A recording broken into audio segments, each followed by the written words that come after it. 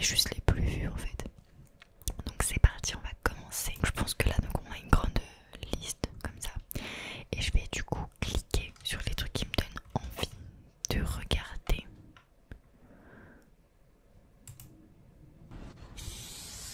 J'adore le tag. En plus le bruit genre.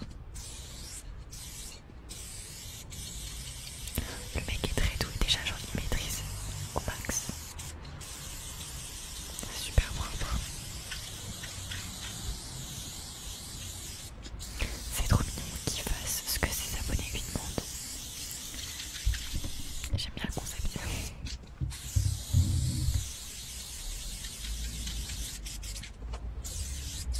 C'est trop mignon.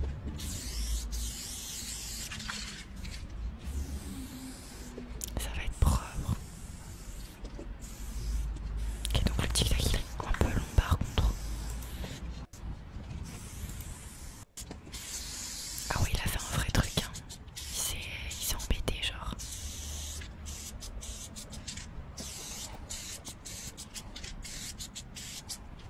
Ah ouais, c'est ouf. Trop stylé, j'adore le bruit du tag. Donc ça, une piscine genre dégueu. Du coup je suppose que c'est un pro. Ce pool guy. Oui du coup je pense. Donc là il met un produit qui est censé, je pense pas, désincruster tout ça dans un arrosoir, c'est pas bon. On voit que ça réagit, hein, ça mousse. Oh la vache, oui. Yeah.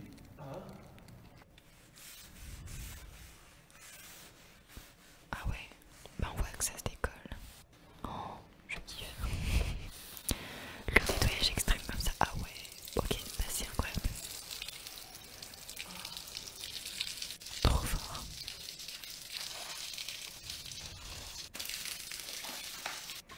Ah ouais, ok, incroyable. Bon bah ce pool guy, j'adore. Je suis fan. Oh, alors ça les gars, c'est un kiff personnellement. Bah, je fais l'équitation et je regarde beaucoup de vidéos de Maréchal Ferrand qui change les fers comme ça. Je trouve ça incroyable. Donc je sais que ça plaît pas à tout le monde. Il y a des gens que ça dérange un peu. Mais du coup, disclaimer, le cheval ne sent rien. Le sabot du cheval c'est comme nos ongles. Donc oui, au milieu il y a du tissu vivant. Mais c'est très épais, un sabot. Donc ne vous inquiétez pas, il ne sent rien. Bien entendu. Donc ok. Alors là il va couper la fourchette. Donc c'est la partie du milieu. J'adore. Vraiment j'adore. Donc là vous voyez le cheval il lève le pied. C'est pas à cause d'une douleur ou quoi. Sinon il se serait pris un coup dans la tête, hein, le mec. C'est peut-être qu'il a senti une petite pression.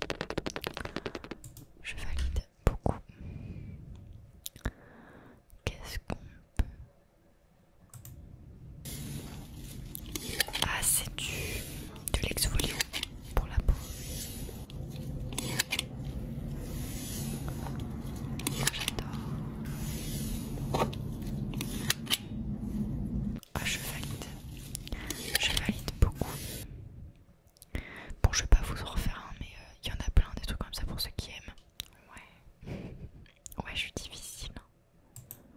You are not going to believe this, but I promise you it's true. Good thing I got it on camera. I found 2 jellyfish stranded on the beach. Yeeted them back in the water far enough to where they wouldn't get washed back up. But right afterwards, I found this shrimp infected with an invasive, blood-sucking isopod parasite. The shrimp's name was Sandra. I carefully lifted up her gill flap and removed the chonky parasite that's been infesting her gills. This big one is the female. This little white one trying to stay behind is the male. I got them both out and turned Sandra over to check the other side. And sure enough, there was another female parasite attached to her other gills. I've only seen this once before. Now this is the crazy part. There was another huge male on that female parasite. That's a record number of parasites that I've seen on one shrimp. Afterwards, I yeeted the parasites to Franklin the sea chicken and he gobbled them up. I'm trying to raise awareness for these shrimp and help remove this invasive species issue. So if you'd like to help me on my mission, I hope you consider liking this video and be sure to...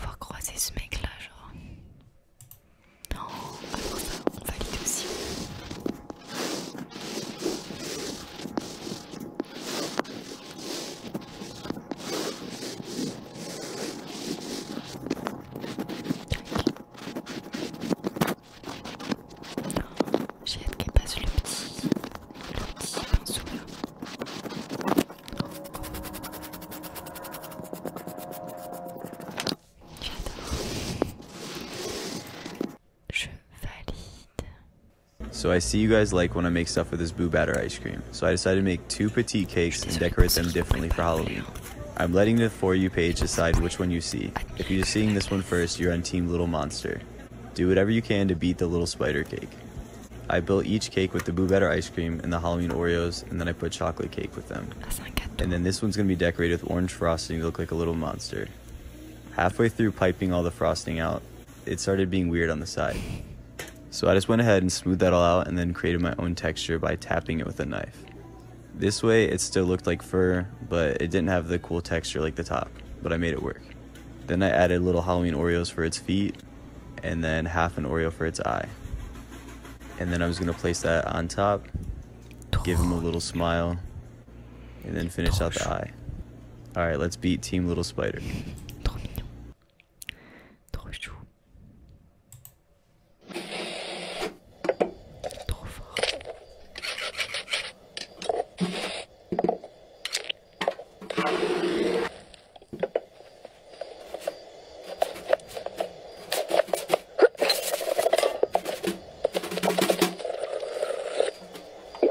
Oh my god. Adorable. J'adore. Mais qu'est-ce que c'est? C'est quoi?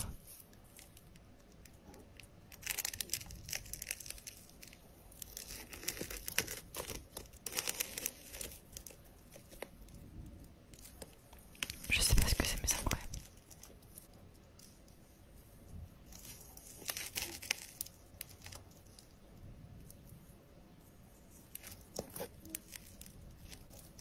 MDR. C'est où la pression qu'il y avait, genre? Oh, ce pool guy. Cut this pool late last year. Customers had just bought the house and they wanted to get it sorted out pretty quick. It'd been sitting around for about 8 years. So we came back, dropped the pump in, started emptying it. Derek Chisora even came to help. While the pool was emptying, I got the jet wash out and started cleaning the copings. They were coming up nice. There's so much sludge in this pool. It was a bit like grandma's. The smell was so bad though. The next day, Derek came back. He was there before me, putting in a shift, brushing and shoveling up all the sludge. Pool boy Banners was there too, grafting. We pushed up all the sludge, leaves and twigs into the shallow end, scooped it up into buckets, and then took them to a spot outside. Next job then, get the jet wash out again, start cleaning the inside. As you can see, the walls are pretty faded. It was painted before and the customer wants to go and paint it again. Also, they was pretty surprised at the depth of the pool, so they're considering shallowing the pool as well. So quite a bit more work to be done. So I'll post more videos as the job progresses. Hoover out the last bits in the bottom then, and that's us done for the day. Follow your boy for the pool work. Alright, so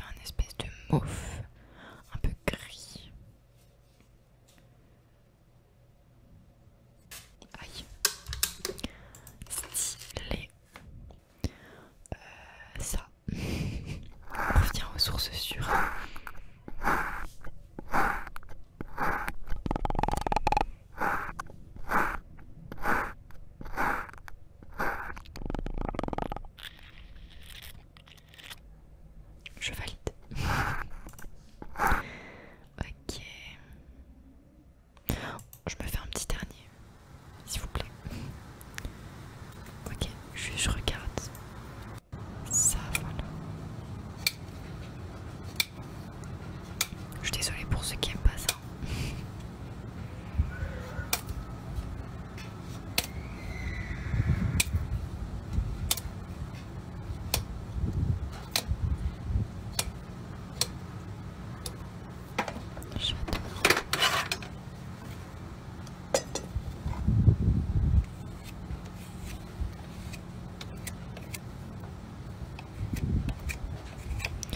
Je valide.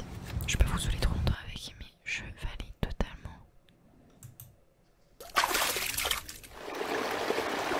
Les skincare comme ça, je kiffe.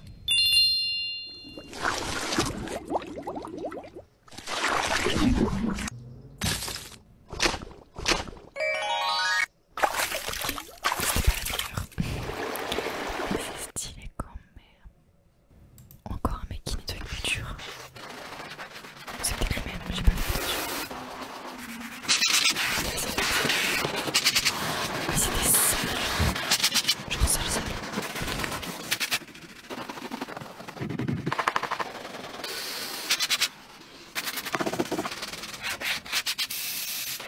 C'est ouf.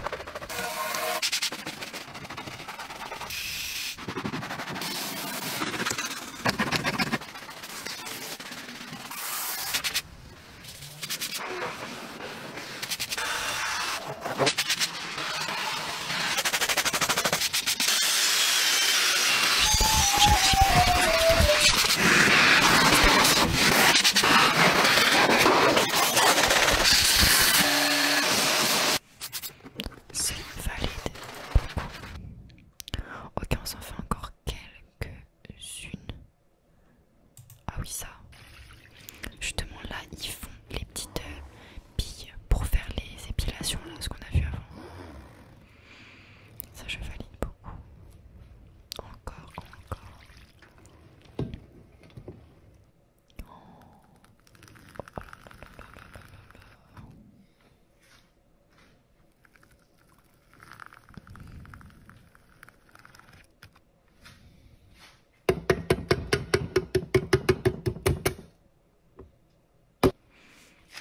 Ah,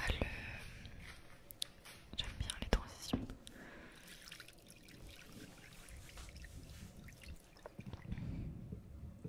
Encore, oui. Oh, c'est trop mignon. J'adore.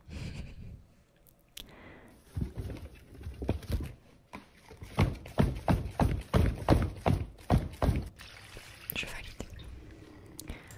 valide, mais genre totalement. Keyboard I have been filling with wax from my wax melter for like a month now, and I've just been pouring wax into it for like a long time, and now I filled it and it's time to take all these keys off. I think it's gonna look really cool when I take all the keys off, but like it's 104 keys, so it's gonna take literally forever. I'm removing like all these keys right now, the Alt key, the Windows key. It's gonna be great.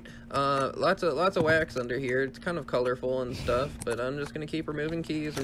Woo! Keys everywhere. Key. Just listen. Pretty sweet, right? Anyway, hopefully y'all find this as satisfying as I did, because now I have a bunch of wax all over my table and a bunch of waxed up keys, and yeah, I think it came out cool. You tell me. Thanks. Bye. Just kidding, I'm still here. Whoopsies. Yeah. Pretty cool. This keyboard I have been filling with wax from